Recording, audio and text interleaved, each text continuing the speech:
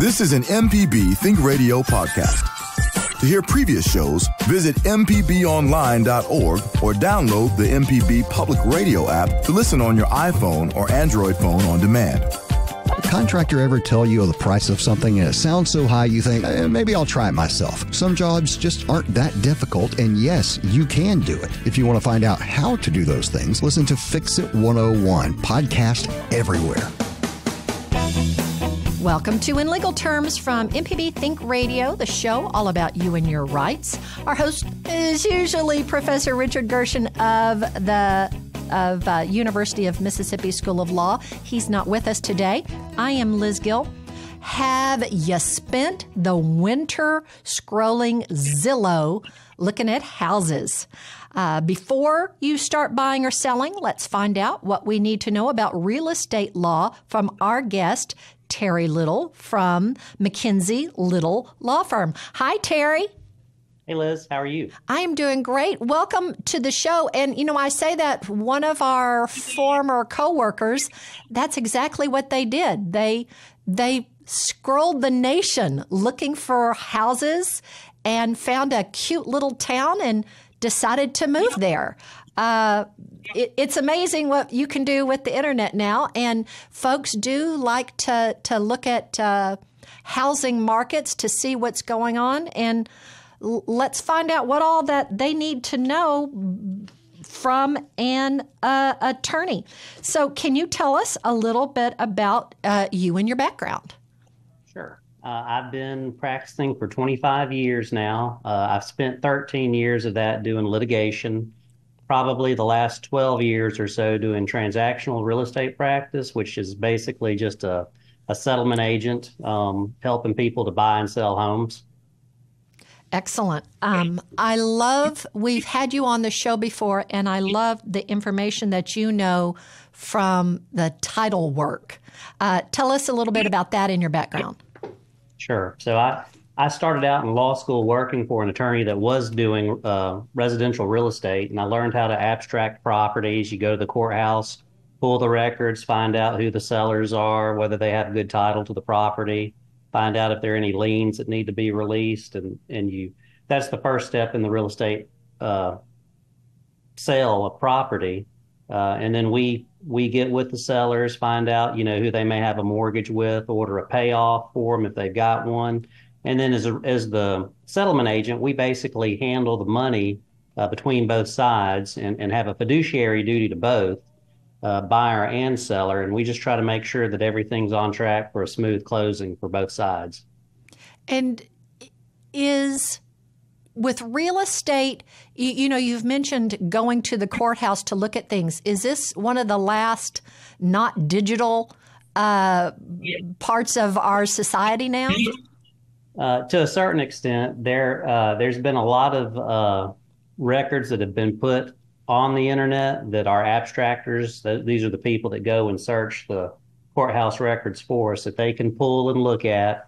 And it's usually, you're usually looking at photocopies of original documents that have been scanned. And you can do a lot of it online, but there's still a few things that you may need to go to the courthouse to pull. And we sold my mother's property in Arkansas, and it was in a different county from the one I grew up in and where my friends were and my friends who were attorneys. And they said a lot of times you need to work with the people in that county, like a title person just for that county. Is that the same in Mississippi? To a certain extent, it is, but we use what we call local title abstractors. These are the people that are familiar with the courthouses. And if there's anything that they can't pull online, they will go to the courthouse and pull the records. And you just want to make sure that you're using somebody that's familiar with that particular courthouse's style of recording documents. There could be certain things like solid waste liens that are kept on a certain computer system that may differ from county to county. Good to know. So let's pretend, and I'm saying pretend because I'm not selling my house, but if we were to put my house on the market, I would think one of the first things I would need to do is fill out that seller disclosure form. What are your duties as a seller if you were going to fill out that form? Okay, so there's two instances where you could sell your house. You could use a listing agent, where you go out and hire a real estate agent to list your property on the multiple listing service, and then you could sell it by owner, for sale by owner, FSBO. And so there's two different duties that arise there. You're only required by law to complete a property condition disclosure statement if you have listed your property with a real estate agent for sale. And then, that's supposed to provide a lot of information to the buyer so they kind of know what it is they're looking at, what problems the property might have had in the past. But there are exceptions to whether you need to complete one or not, and they're statutory. This is all set out in the Mississippi Code. So you've got a duty to complete a property condition disclosure statement so long as you have occupied the property or if you have any actual knowledge of the property's condition. So one of the exceptions to and we call it a PCDS for short, is you don't have to complete one if you've never occupied the property and you don't have any personal knowledge of the property. And that happens in certain situations where you've gotten this property maybe through inheritance, transfer by a court order or something to that effect, and you really don't have any knowledge. So if that's the case, you would have to mark that you've never occupied the property and that you don't have any actual knowledge, sign it, and you're done with the PCDS. And then there are, like I said, those statutory exclusions where you don't have to complete one, and that's transfer of the property by court order, transfer by a borrower to their lender if they're in default to their lender, transfer of property that does not have a dwelling on it, transfer to a co-owner or spouse of the property, or transfer to or from any governmental entity. I did not move during the pandemic, but it seemed like some of the real estate was just the wild, wild west going on.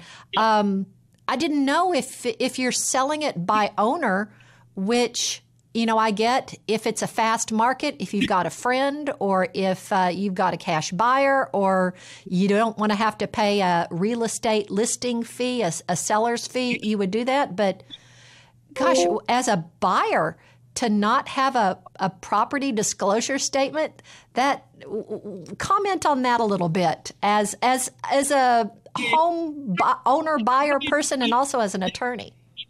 Right. If you are approaching an owner that is selling the property himself, has not used a listing agent, you can request that they complete a property condition disclosure statement. There is no requirement by law that they do so if they're selling it without a listing agreement with a realtor. So it's just kind of a risk you assume if you're buying that type of property. And so, I would say you definitely get more information whenever a seller is represented by a realtor and they're required to complete this property condition disclosure statement. I was talking with someone about the law recently, and they were saying how, it's not to restrict you, it's to help you, to protect you. And I would think, like a seller disclosure statement, that's, information that a borrower, a buyer would want to know. What if the owner knows something that isn't on the property disclosure? There's not a box for that. Is there a other anything I know that isn't covered on this property description that you have to know page on the form? No, basically, if it's not one of the set items of disclosure that you're required to make, you don't have to volunteer any additional information. Now, I will say this property condition disclosure statement is very thorough. So it really does cover an awful lot of information on the house.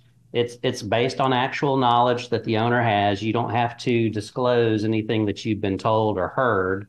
It does not provide a warranty of any kind. The property condition disclosure statement clearly says this is not a warranty, so they do encourage that you get a home inspection to make sure that what you're seeing on the PCDS is matching up with what the home inspector's report says. Now, if a seller does make a knowingly false or incomplete statement, that could subject that seller to a claim of fraud to the buyer, but then you're actually left with going back and proving a common law theory of fraud.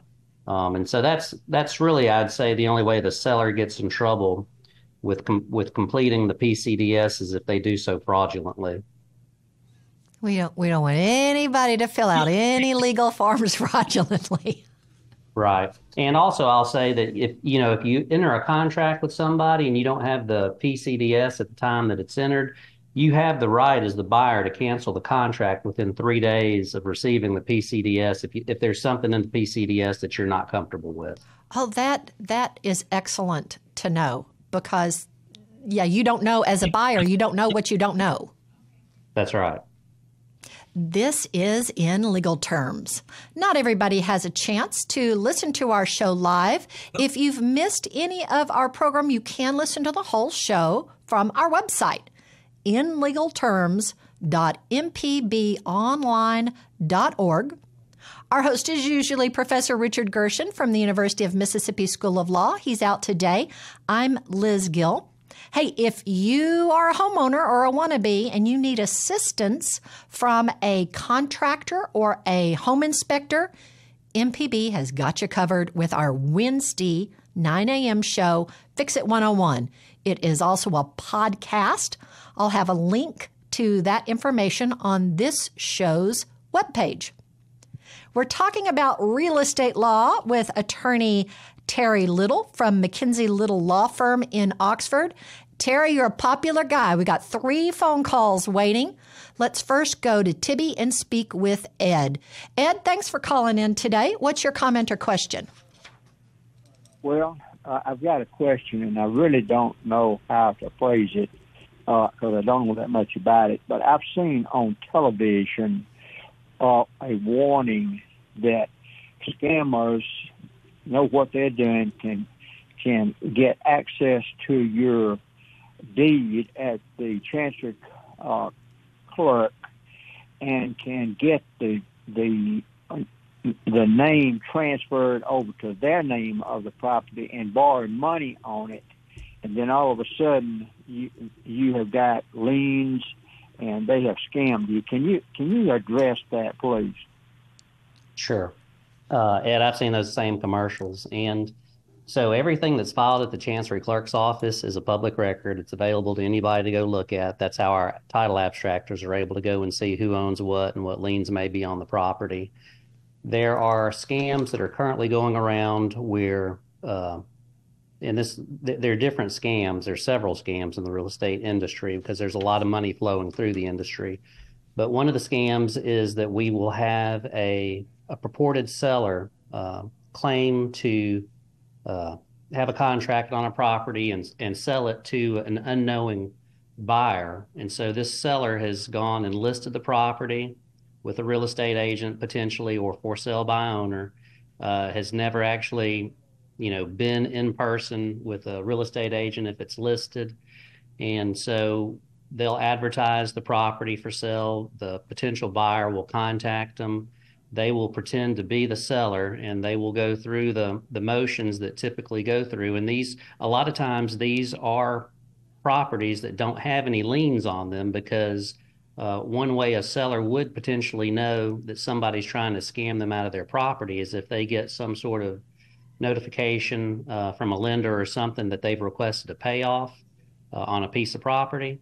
So a lot of times these properties don't have any liens on them and they are purportedly sold fraudulently by a seller that doesn't own the property.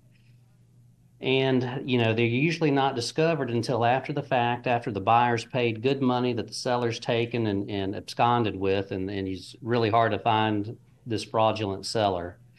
I will say, these advertisements that you see, they basically are selling you the ability to monitor your deed, to notify or alert you if there's any transfer of property that occurs on that deed. I don't know how good these services are. I would say that I think that in most courts that I know of, if a seller can prove that their property was sold fraudulently, they're going to get that title to that property back, and the buyer's probably going to be the one that's left being out the money, is my guess. Well, that's interesting.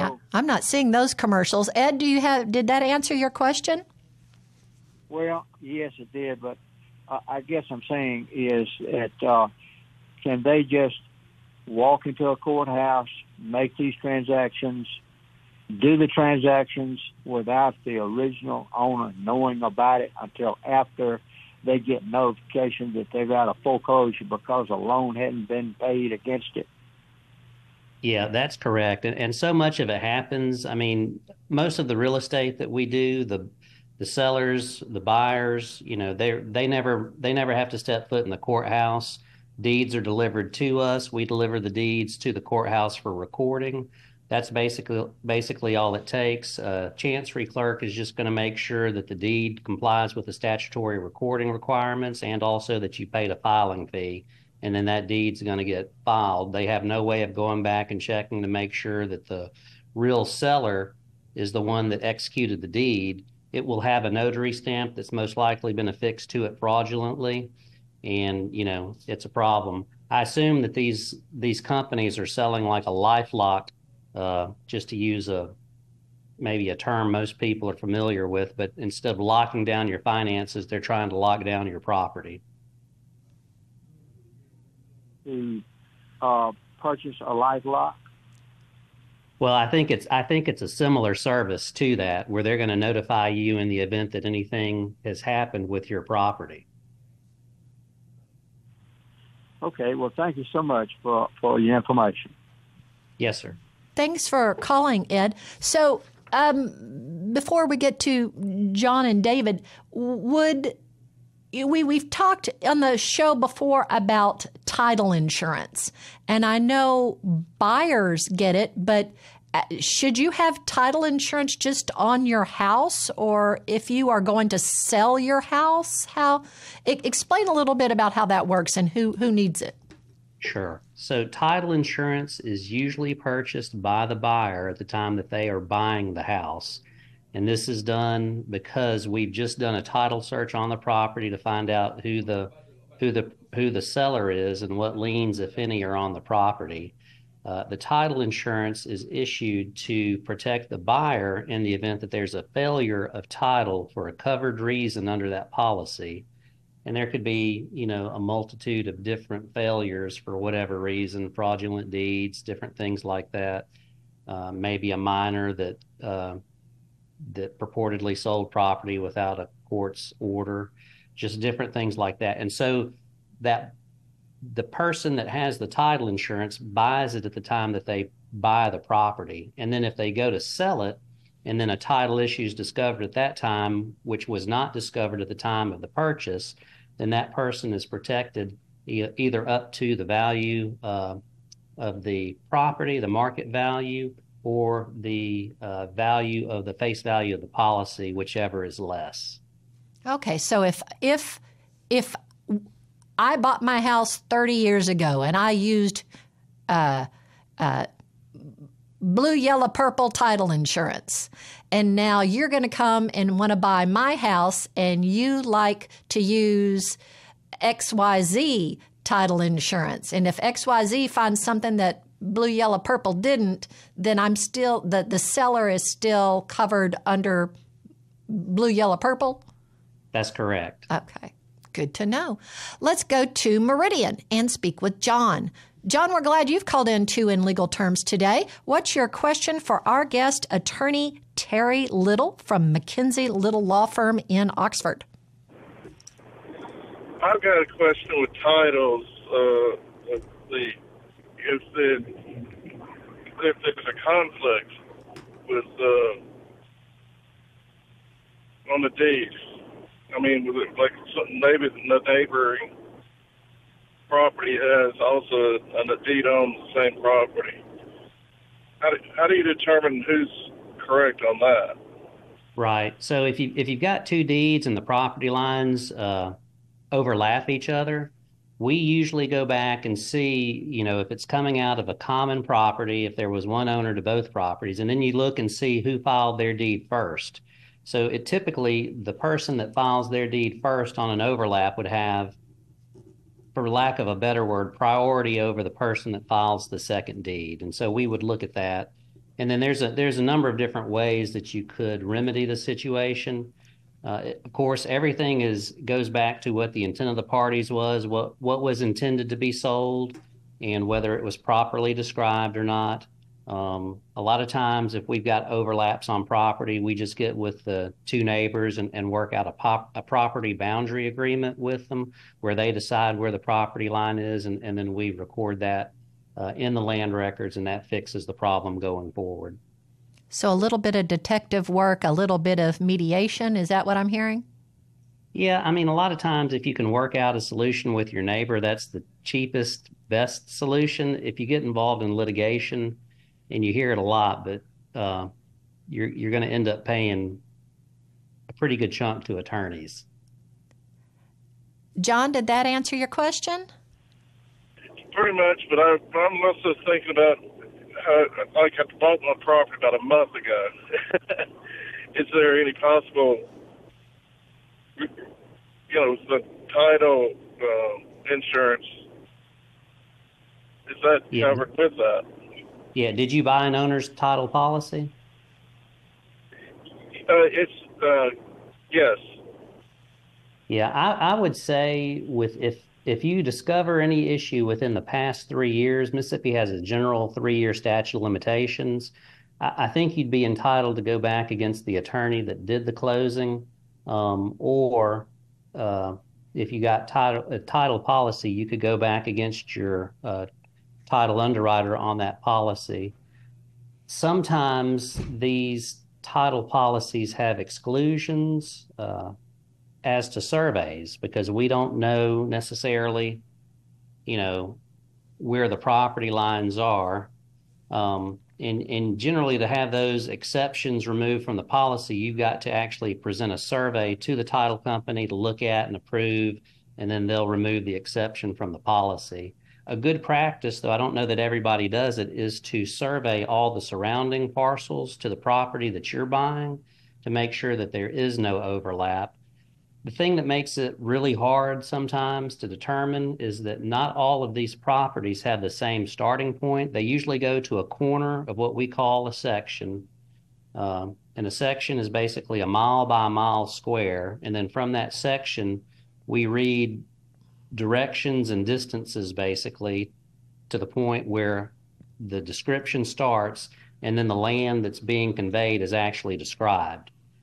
And so whenever you go and plat these things, you could have some overlap. And it's really, at this point, it's just the art of the practice of law to determine whether or not somebody really has an issue or whether it's just something that appears on paper.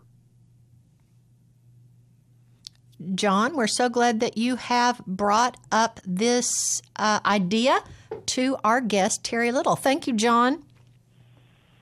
Thank you. Have a good day. All right.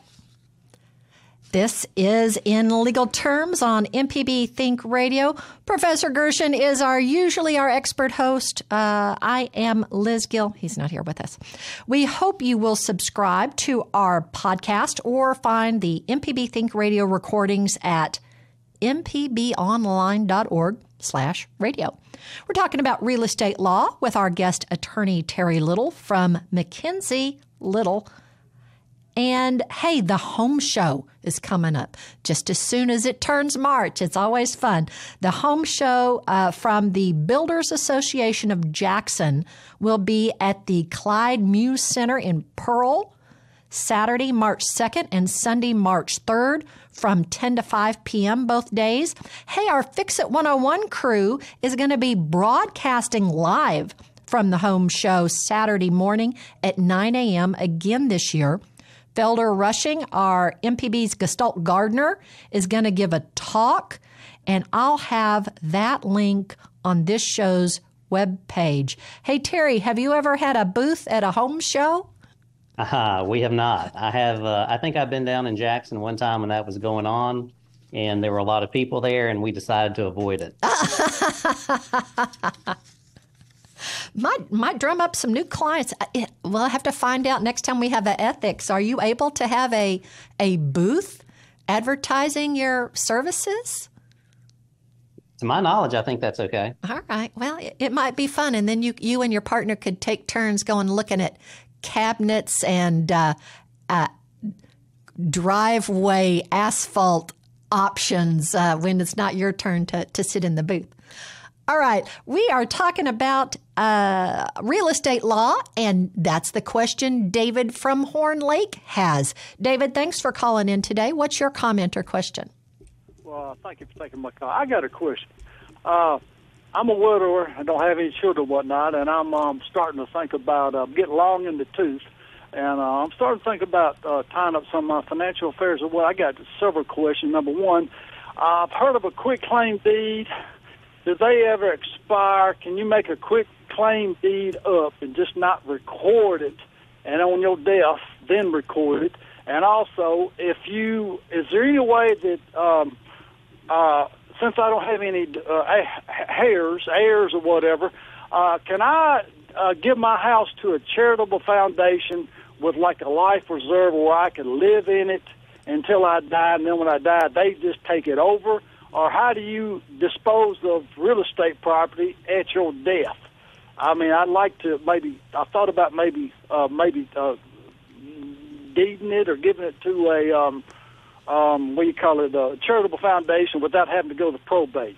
Can you give me some tips on that? Sure. That's a great question. So the first question I would ask you is, do you own the property individually, or do you own it with anybody else? I've got a title to it. Yes, I own it individually. Okay, so there's nobody else on there. So right now, if you were to die, and if you were to die without a will, then that property would pass according to the intestate laws of the state of Mississippi, if the property's in Mississippi, and those people. There's different groupings of people, but the first tier of people are spouses and children. If you don't have any spouses or children, the next tier are parents and siblings. And then if you don't have any parents or siblings left alive, it continues to flow outside to different cousin groups and things like that. So if you don't have a will, that's the way the property would pass if you were to die without a will. If you were to have a will and you were to devise your property to someone in that will, then upon your death, that property is going to pass to whoever your devisees are in that will. That would require the probate, like you mentioned, but it's generally not a very hard process. You just got to file a probate action to prove the will, give notice to creditors. The creditors can come in and make a claim against the estate if they're owed anything. Once those claims are satisfied, then whoever your executor or executrix are, those are the people that are the operational people of the will to make sure that your wishes are fulfilled. They can go to the court and ask permission to close the estate and convey the property if need be. It's really not necessary. Once you die and the will's probated, that property passes to your devisees, just subject to any claims of creditors. So that's another way. There's a third way now, and this is a statutory way that's just recently been enacted by the legislature, and that's a transfer on death deed. It's called a TOD. And so this is a deed that you would complete. You would name whoever the grantor is, the grantee is rather. You're the grantor, they're the grantee. They would take that property upon your death. However, there is a problem with the transfer on death deed, and that is that it is also subject to the claims of creditors, the property is. And so you would still have to go through the probate process. But that's a new avenue that we didn't have before. You had mentioned a quitclaim deed. So a quitclaim deed just conveys whatever interest you own in the property, and it doesn't provide any warranties. So you could prepare a quitclaim deed, but for it to be effective, it's got to be signed by you it's got to be acknowledged by a notary, and then it has to be delivered to the grantee. And so those three things have to be done. Now, the grantee is not required to record the deed in the courthouse. However, most of the time people do record deeds, and that is because it gives notice to subsequent purchasers for value without knowledge. And that just means that if I give you a deed and you don't record it, and I've given you the deed first, and then I give Liz a deed second, and she goes to the courthouse and records it, then Liz has the best claim to the property because she's recorded that deed. Mississippi is a race notice state. So unless you have actual knowledge that I've conveyed, or that if Liz has actual knowledge that I've conveyed the property to you, she will win in a race to the courthouse because you did not file it. And so beyond the deed mechanisms of transferring property, you can also create a trust in which you create a trust. It could be a testamentary trust, which comes into existence upon your death. Again, this would have to be done in a will, and the trust would come into existence upon your death when the probate of the will happened. Or you can create a living trust where you go ahead and put the property in there, and you are the beneficiary of the trust. And then at your death, you can provide some mechanism for the property to transfer to a residual beneficiary. And so those are typically the way we see people handling the transfer of property upon their death. David, thanks so much for bringing that up. That is interesting. And I will say our family is proof that nobody has no relations. My husband got an inheritance from his grandmother's half-brother's grandson.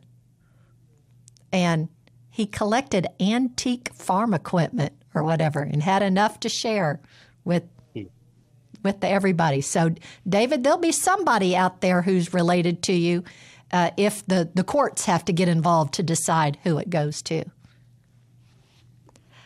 Thank you, David. Let's go next to Jackson and speak with Michael. Michael, we're glad you've called in to In Legal Terms today. We're talking real estate law with our guest, Attorney Terry Little from McKenzie Little Law Firm in Oxford. What's your comment or question? Well, good morning. I've got a piece of rental property, and we recently found some old fire damage in the attic that was not disclosed to us from the previous seller. I'm wondering what recourse I have against that seller for not disclosing that damage. How long ago did you purchase the property? April of 22, so not quite 2 years ago. Okay. Were you provided a property condition disclosure statement? I was, but it's a rental property, and so they did the thing where they said they never occupied it and they have no knowledge. Right. Okay. And so that's true. If you don't have any knowledge, you're not required to complete it if you've never occupied the property and have no actual knowledge. If the fire happened while they owned it, they would know it and have to disclose it. If the fire happened before they owned it, that previous owner would have had to have disclosed it to them, so then they would have to disclose it to me, right? That's right. And the only way that you can say that to not fill out the property condition disclosure statement, you've got to make two statements. One, that you have not occupied the property, and two, that you don't have any knowledge of the property's condition. So if the fire happened while the seller owned it, then I don't think he could truthfully mark that he didn't have any knowledge of the property's condition. If the property damage happened prior to his ownership, then I think he probably could truthfully say he did not occupy the property and had no knowledge of the property's condition. How did you discover the property damage? We're replacing the air conditioning, and the guys got up in the attic, and he took some pictures and sent them to me and said, hey, here's what we found. Okay. And so usually what happens and what a buyer usually does to protect themselves for anything that may not be known or disclosed on a property condition disclosure statement is to retain someone to perform a home inspection And the home inspector's job is basically to, if they can, get under the house, if it's a conventional foundation, look in the attic, check the status of the roof, just look at it, as many systems and things as they can to try to find anything that might be a red flag for something like a fire that wasn't disclosed to a potential buyer. And so I guess my next question would be, did you get a home inspection report? We did, but on the day of the inspection, the inspector could not get into the attic because the tenant had a giant aquarium under the attic there, and so they couldn't get to it. And so, as they typically do on those inspection forms, they just say we couldn't get access, we couldn't inspect it. That's right, and that is what they typically will put on there if there's something that they can't access. Well, so this is a tough one because you don't really know when the fire happened, do you? I do not. Okay. This is a tough one. You could potentially bring a cause of action against the seller for not disclosing something on a PCDS that should have been disclosed, or they should have had knowledge of if it happened during their ownership. Through the discovery process, you could try to find out when they bought it, what their property condition disclosure statement had. If it was disclosed to them on a property condition disclosure statement, it's not actual knowledge, but it is knowledge that they probably should disclose to any future buyer. So that's, this is a tough case, but I would probably, if it's a lot of damage that needs to be replaced, I probably would contact an attorney that specializes in real property damage, and then just tell them what your facts are and see how they recommend you proceed. Terry, can you call the fire department and see if the fire department has ever been to 123 Sesame Street? Yeah, I think you could. I don't know what records they keep, but I would think somebody's got a record of fires that they have to report to somebody. So I would think it'd be recorded somewhere, unless it was put out and the fire department wasn't called. There's a lot that goes into this fact scenario that we just don't know. Well, Michael, it seems like you've still got a little homework to do. I hope you can find someone who can be your representative and help you. Thank you for calling. And the things our listeners bring up, it'll be a lesson for someone else, and hopefully your question will help someone else. And good luck getting an advocate for your situation. Thank you for being part of In Legal Terms. So if you've missed any of the program, this has been a pretty good program. We're probably going to have to tag this one to use as a repeat. If you miss any of it, you can listen to the whole show on the MPB Think Radio YouTube channel. It's also available on the MPB Public Media app, as all our local shows are. Our host is usually Professor Richard Gershon from the University of Mississippi School of Law. He couldn't be with us. I am Liz Gill. At 11 a.m. Central on Tuesdays, following our over-the-air broadcast, you can hear Southern Remedies, Relatively Speaking, with Dr. Susan Buttress on MPB Think Radio. So, your rights are being determined right now. If you want to find out what's going on, the MPB news program At Issue airs Fridays at 6:30 p.m. on MPB Think Radio. This is going on through the legislative session. There will be additional content on the Mississippi Public Broadcasting YouTube channel. Republican Austin Barber and Democrat Brandon Jones will have weekly recaps and roundtable discussions about current issues. Will Stribling is our state capitol MPB News legislative reporter. We're talking today with our guest Terry Little from McKenzie Little Law Firm in Oxford, and Wayne has called in from the Golden Triangle with a question. Wayne, what's your comment or question? Yes, sure. I would like for the attorney to clear up an old myth, and it's prevalent in the African American community. This has to do with property. Papa and Mima left 100 acres of land. and the family don't want to divide Joe's or give him his 10 acres. Would you please explain to the community, it's, even if 9 people don't want to get their 10 acres, they cannot prevent Joe from getting his 10 acres, and what Joe would be able to do to file a lawsuit against those other 9. Would you please clear that up, sir? Yes, sir. So you're exactly right. If you have a situation where you happen to be a co-tenant with somebody else in another property, and you would like to either separate your interests from them by getting a portion of the property, or if you would like to sell the property, there are petitions for partition of property. And there are 2 different types of partitions. One is a partition in kind, where you go to the court and ask them to give you a certain described legal area of property. And then the other is a partition by sale, where you say this property cannot be partited equally amongst the co-tenants. The best thing to do is to sell it, and then we'll give everybody their percentage interest in the property, the seller proceeds.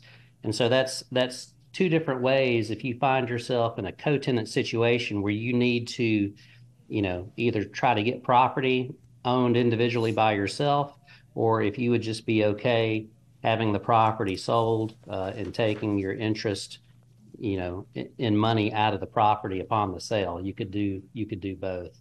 And we do see this a lot with different families where people are holding on to the property and maybe there wasn't a will done at the time of death. And so this property just passes to the heirs at law.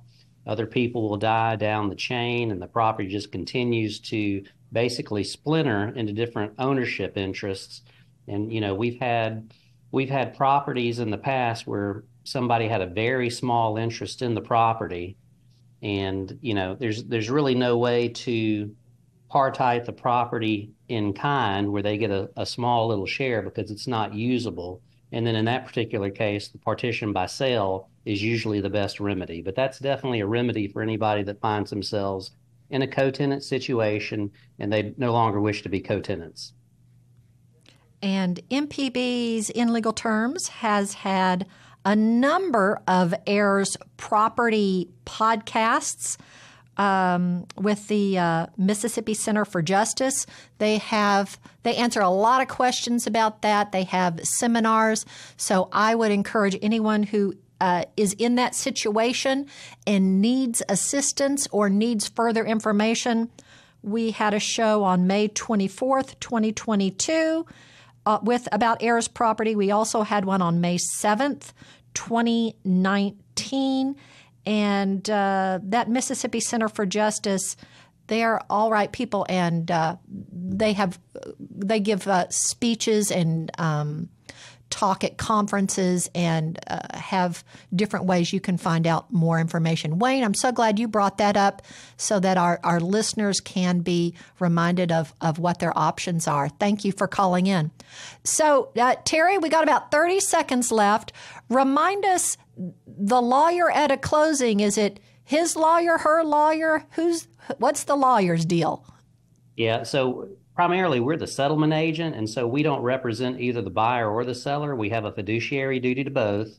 And so, but our job is to make sure that clear title is passing to a buyer and that we're handling the money in a fiduciary matter between the 2 parties. And so if there's ever any issue that arises between the parties where it's not and it's not something they can work out at the closing table, we stop the closing, advise both sides that they need to retain their own attorneys, and then once they have the issues figured out, they can come back to us and we can close it. Well, Terry, this has been a fantastic show. You've given the people of Mississippi and the world quite a lot of information. Thank you for being on our show. Thank you, Liz. I always enjoy being on.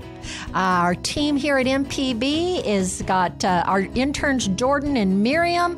Our Abram Nanny is the board engineer and our podcast producer.